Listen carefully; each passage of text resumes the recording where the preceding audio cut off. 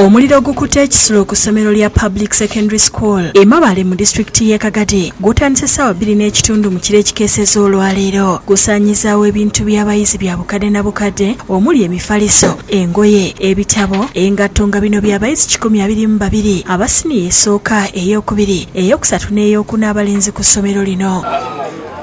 Pasco muntu kwonka akulira essomero lino agamba nti omuliro we gukwatidde abayizi babadde mu kusoma kw'ekiro era nti yadde bagezezaako okuguzikiza mpaawo kye bataasiza. But by the time they arrived, I realized it was too much fire, and so I told none of them to enter because we would rather lose property but not life.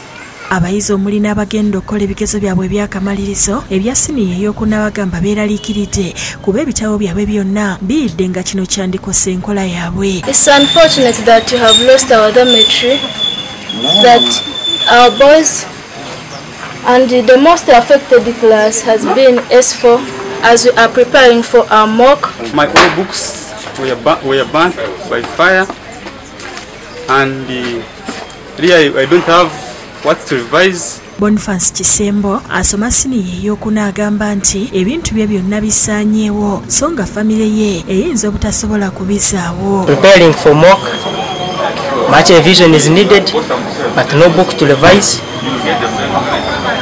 The mattress is burnt and some of us we live in poor families.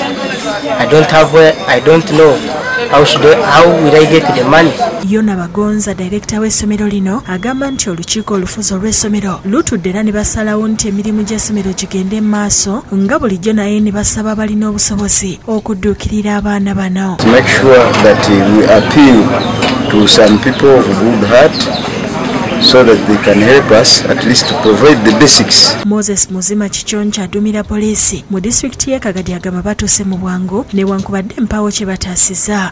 We are supposed to take charge of them of the scene so that people would not enter into the dormitory to cause more injuries. Akakasiza nti tewali muyizi alumiziddwa mu njega eno. Omuliro ogubadde gukyasembyeyo gwakwata ekisulo ky'abayizi ku ssomero lya Iganga High School. Ebintu by'abayizi ne bitokomoka nga bwe twakulaga amawulire agataliikonfuufu ku bbalaza ya wiiki ewedde. Thomas Tumwebaze yakusakidde eggulire lino ku lwa Bukedde TV.